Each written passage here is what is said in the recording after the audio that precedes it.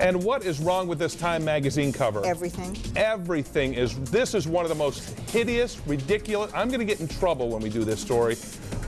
Take a look at your TV screen. Sacrilegious. This is awful. I'm going to talk about. We'll have this story coming up for you in just a little bit. Live at 11. Okay, we've showed you this picture a couple times this morning. This outrage, obscenity is what I'll call it right now. Over military vets are unhappy. A lot of people are unhappy, should be, about this. Time magazine trying to be provocative here because they can't sell magazines, so they're doing this garbage on the front of their magazine, pushing global warming, replacing the American flag with a tree there. This is a statue that celebrates and honors the men and women who died at Iwo Jima.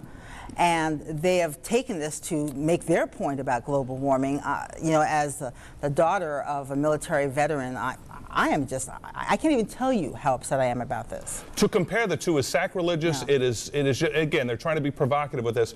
6,821 Marines, soldiers, and sailors died defending Iwo Jima, a small little island. You could fit 3 or 4 of them in the Vegas Valley. That's how small that was. 2,400 died on the first. Sorry, 2,400 died on the first day of fighting, and they are comparing the two here.